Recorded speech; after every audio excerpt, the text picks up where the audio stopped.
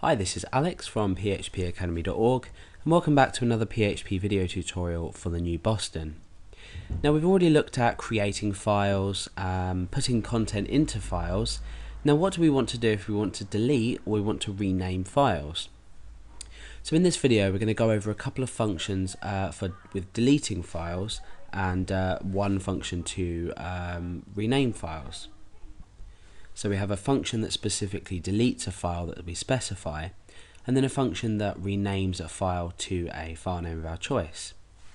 So I've got a file here called file-to-delete.txt, and I've got a file here called file-to-rename.txt.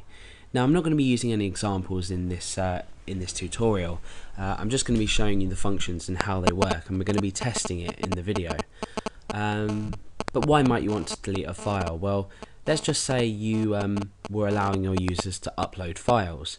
You may be storing them somewhere, say in a database, or you may be giving them access to a link that maybe would let them delete the file. So if you wanted to allow your users to delete files that you've uploaded, then obviously this function that we're going to talk about in a moment is going to be useful to you. Now, why might you want to rename files? Well, first of all, like my prior example about the deleting the file, you may want to give your user the option to rename a file that they may have uploaded. You also might want to rename a file that already exists on your server.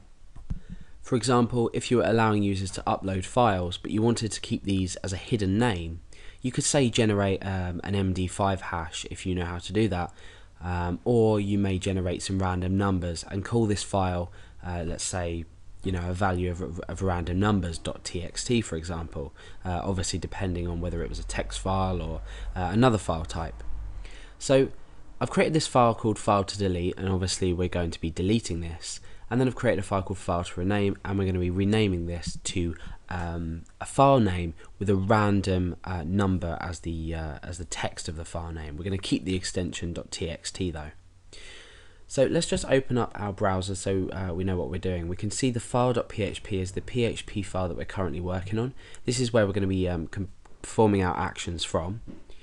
And we've got file-to-delete.txt, which we can keep an eye on because obviously we want to delete this, and file-to-rename because obviously we want to rename this file. So let's go ahead and talk about how we're going to delete a file. Now you may think that the function would be something like delete, but we actually have the function name as unlink. So we call the function like this.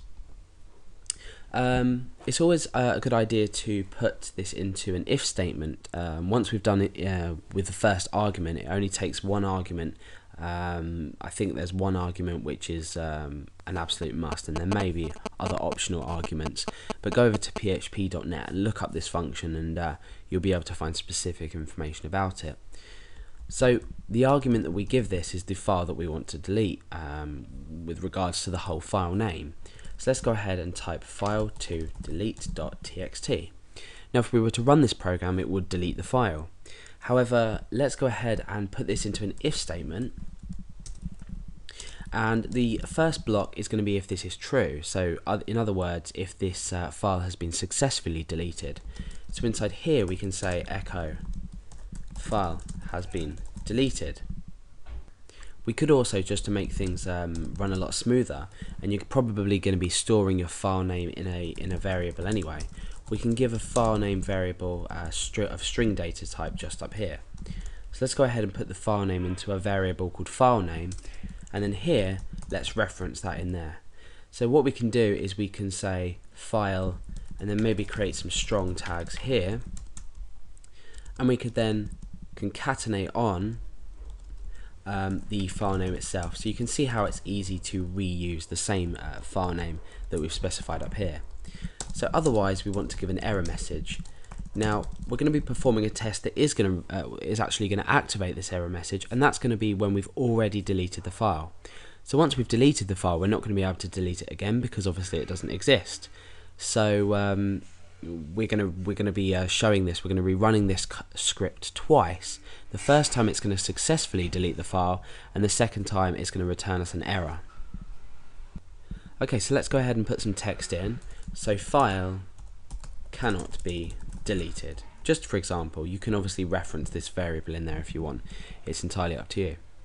So as it stands, we're going to unlink the file name, so we're going to be deleting this file to delete.txt, and then we're going to be giving a confirmation message to the user.